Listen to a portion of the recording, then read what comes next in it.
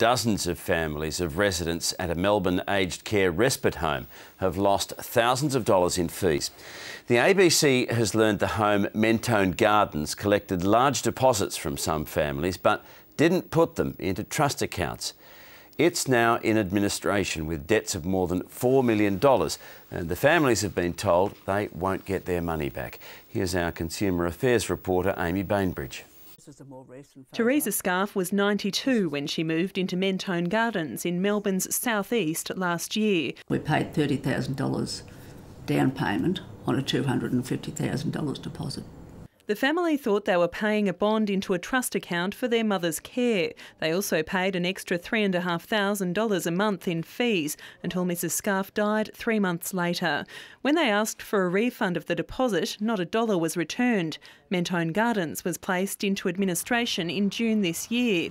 Documents seen by the ABC show owners own more than $4 million, most of it to families. We'll never get our money back. My mother would have been very, very upset. How dare they?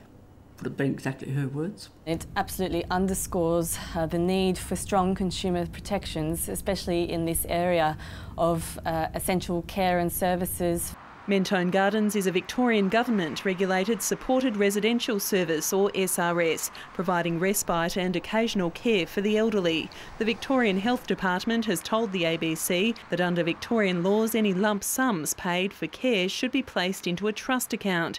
Investigations so far suggest Mentone Gardens didn't do that in many cases.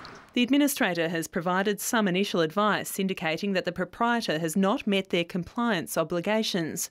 The ABC has spoken to one family that paid $400,000 in deposits and another that paid $150,000. There might be a need for more stronger monitoring of the financials within an SRS. The ABC has contacted the owner of Mentone Gardens and the administrator. Both won't comment until the home is sold, which could be as soon as next week. Other families are reluctant to speak out because they still have relatives in the home. The administrator's investigations are ongoing. Amy Bainbridge, ABC News, Melbourne.